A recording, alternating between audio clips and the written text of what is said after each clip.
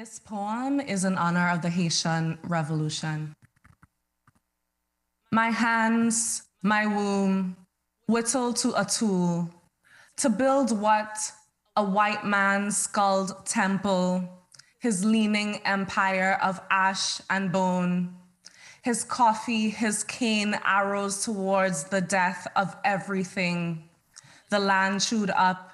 the skinned forest, his God within the vulture's jaw, the island made into a wicked stain, a lump in the throat of my mother.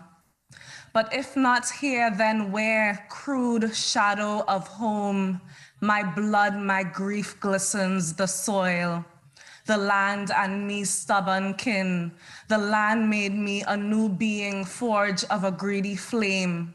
My blood already here, my God's breathing in the hills in the slow tilt of evening. My God stir me into a battle song, my muck, my cane, my muddy island, my life, my death, my cliffs, my body's bloom. What smoke,